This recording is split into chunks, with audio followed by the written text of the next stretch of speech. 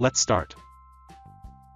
Today we will see how to implement the Intraday Intensity Index indicator in the TradingView Pine script.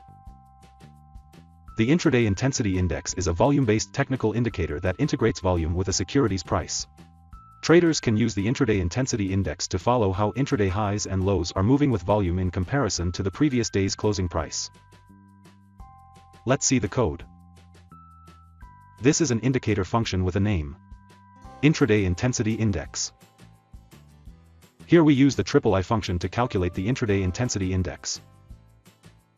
Then we calculate the color of the index. If the index is above 0, we color it green, otherwise, we color it red. Finally, we plot the index, along with a 0 line for reference. Let's add this indicator to the chart. As you can see, the Intraday Intensity Index has been added to the chart. When the index is above 0 and green in color, it means the intraday movement is bullish in nature. When the index is below 0 and red in color, it means the intraday movement is bearish in nature. So that's it. That's how you can implement the Intraday Intensity Index in the TradingView Pine script. Thank you.